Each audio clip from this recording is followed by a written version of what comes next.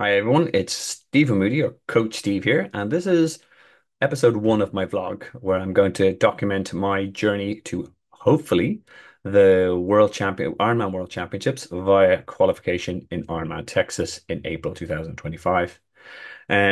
So Coach Steve versus Stephen Moody, just be very clear. If you've come here looking for coaching content, there's loads of that stuff in the rest of the channel. This is going to be more personal and more focusing on the entertainment side rather than the education side. I'll talk a little bit about that in a moment. But again, it's all going to focus on a warts and all athletes struggle to achieve a big scary goal that is qualification for the World Championships at Ironman distance. So, as I said, training content that way, more amusing content this way. Um, so why am I doing this on top of my other YouTube commitments? Kind of three reasons. One, I've of late I've kind of lost my mojo and my way as an athlete, just due to a lot of work pressures, other commitments, personal stuff, and all that. So I'm using this as a form of accountability and helping me regain my mojo. What better to have to admit to the internet that you skipped your long bike because you're feeling a little bit tired. It's not going to happen. So this is going to help me get to my goal. So thank you, internet. Um, Number two is my one of my very clever marketing friends has been watching my videos and gives me feedback and goes, look, do you know what? You've got to lean into your personality. We know you're outgoing, you're fairly politically incorrect, uh, but you're very polished or very almost um corporate in some of your videos and said, okay, no, that's a fair point. So I'm going to use this as an experiment. I'm going to lean in and I'm going to open up and show more Stephen Moody. It'll be very interesting to see if I lose a load of subscribers or get a load of dislikes for it. But hey, let's just try it out. The third reason why I'm doing it is again another very clever marketing friend said, look, your whole coaching business is about selling health, exercise, movement, etc. But every single video, you're sort of sitting in front of a camera, you're standing in front of a camera. We're not seeing movement. We need to see more movement. And I went, you know what? That's a really clever point. And what I'm going to do in the videos, and again, hat tip to Gomer, who showed me how cool some GoPro footage can be. I'm going to give you a bit more insight into how I train, run stuff I do, bike stuff, swim stuff, and like a day in the life of a wannabe Ironman World Championship qualifier. So if you're still with me, absolutely brilliant. Thanks very much. So let's get into the guts of week one and let's a little bit of learning, but mainly let's a bit of laughter.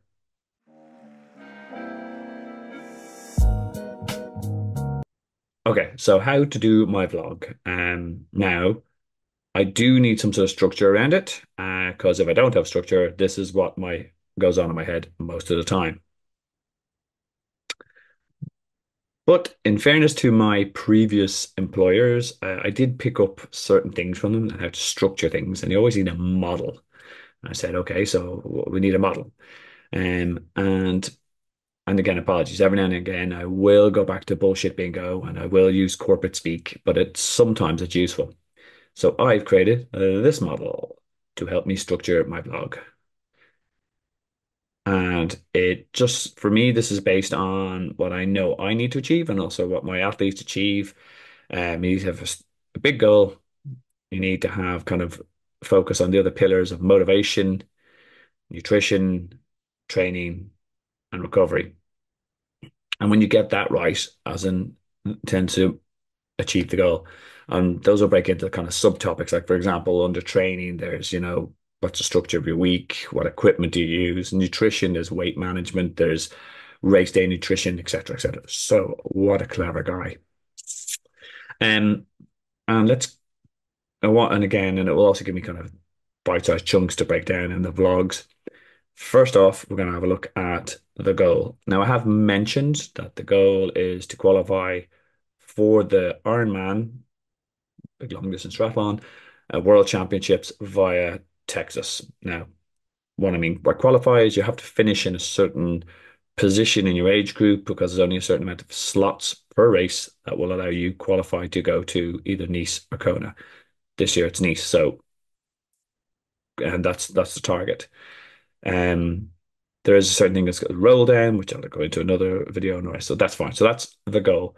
And I'm gonna slowly slide into corporate speak here. One of the models that I did pick up and I do use from my days of being a tosser management consultant is the SMART model. Again, we all know this, but I'm going to go to people who haven't. I'm going to stick this up on the screen. So SMART is an acronym that stands for specific, measurable, achievable, realistic, and timely. It's just the way it's structuring it goes. By the way, realistic and achievable are the same thing, guys. You just have to break it into SMART. No admits that. But anyhow, so that's how I'm going to structure the goal. And to break that down into a little bit, so for me, specific qualification for the World Championships via Ironman Texas. Can't be more specific than that. Measurable. I either make it or I don't. But also in terms of times and finishing positions, I need to be in either probably around under 10 hours for Ironman Texas, depending on weather.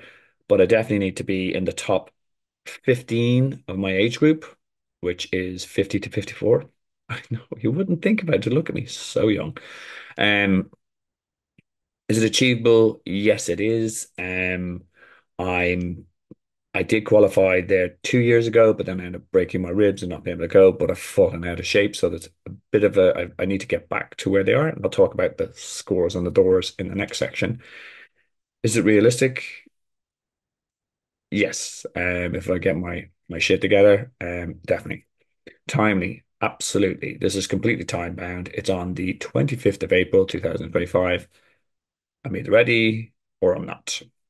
So that is 10 months away. So there we are. Thank you very much, Mr. Corporate World. That's the model. Now, just talk about where I am. So this is going to be a regular section in the vlog as well, or scores on the doors, because for myself and when coaching athletes, there's metrics or figures I know which will tell what sort of shape I'm in and what shape an athlete's in. Um, and that will be a real indicator whether I'm in an arse's roar of actually achieving the goal of going under 10 hours in Ironman Texas. For, and again, I'll simplify it as well because you don't really need to overcomplicate these things, because they're just kind of data points you can judge. In Training Peaks, the application I use, there's a thing called CTL, which essentially is your fitness. The bigger the number, the bigger the how fitter the fitter you are. There's lots of figures behind it, and essentially it's a combination of how many training sessions you've done, how long, what intensity, etc., yada yada.